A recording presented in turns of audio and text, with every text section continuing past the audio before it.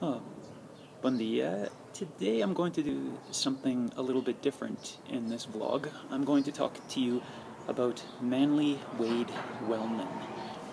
He was an author, and he, although being an American, happened to have been born here in Angola.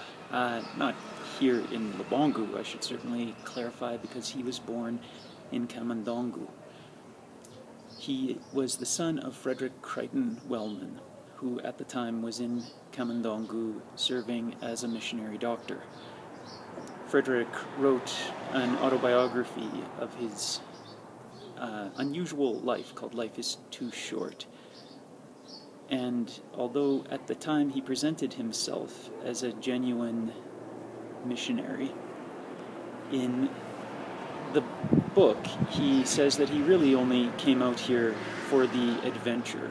In fact, soon after he brought the family back to the United States, he left his wife and children, and then wound up in an affair with one of his students, which caused a major scandal at the School of Tropical Medicine where he was teaching.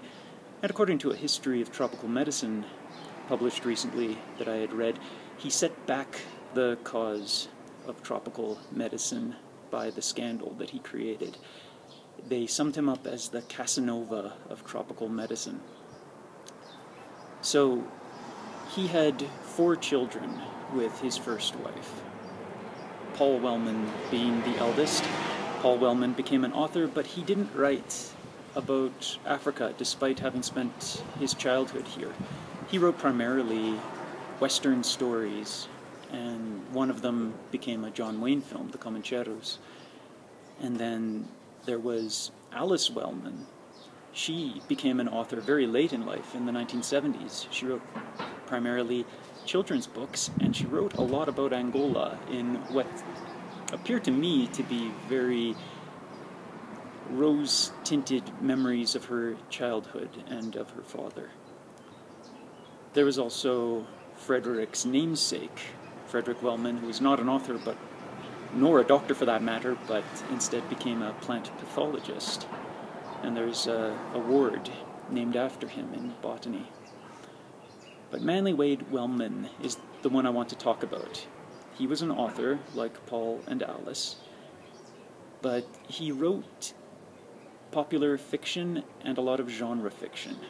He's probably best remembered to people today because he wrote for Weird Tales, the pulp magazine of horror and fantasy.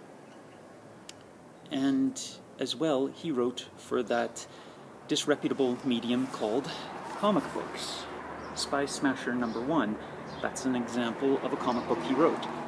And I should note, I did not bring a copy of Spy Smasher 1 all the way to Angola. Sorry, this is actually a copy of Flashback that reprints Spy Smasher #1. It's not a genuine article. But still, I have brought a little piece of Manly Wade Wellman back to Angola, the place where he was born.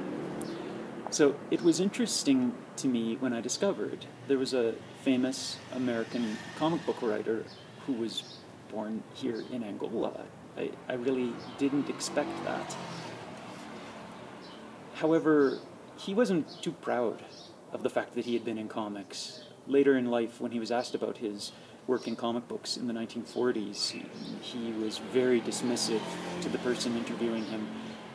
He did not sign his name to most of the comics that he wrote, even though he wrote for some comics that were considered to be very good, like The Spirit.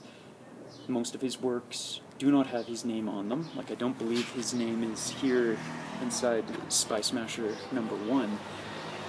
So, to this day, we're still just kind of guessing at what he wrote exactly, because he didn't think too highly of it. He didn't really want to talk about his comic book career, which is a shame, because he was a golden age comic book writer. He wrote for some of the most popular characters of the 1940s. He wrote for Captain Marvel. He wrote for Captain America. And Spy Smasher. It really is a shame that he didn't think too highly of it. So I've been taking a look at the life of all of the members of the Wellman family, but Manly Wade Wellman in particular, because unlike his older brother Paul, he had very fond memories of Angola. Pretty much every time somebody interviewed him, he would talk up the fact that, well, I was born in a place called Kamandongo in Angola. He'd talk about how, as a child, he learned to speak Mbundu. And as well, unlike Paul, he wrote about Angola in his stories. Several of his stories, even when they don't identify Angola, if you've been here, you know he's writing about Angola.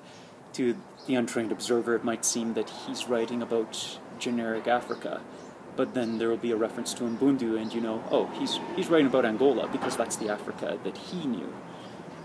Or he'll drop a reference to somewhere like Benguela, and if you don't know Angola, that will just slip right past you. If you know Angola, you're aware, oh yes, Benguela, actual place that he knew well because his father worked on the Benguela Railway for a time. So it's really fascinating to put this together, to discover a little bit of missionary history and comic book history intertwined here in Angola in a way that you wouldn't expect. So I hope that you found this interesting. I hope to do some actual writing about Wellman. I'd like to publish something about his work and to talk about the influence that Angola had on him as an author. So I hope that's something that you'll see from me in the future. Obrigado. Ciao for now.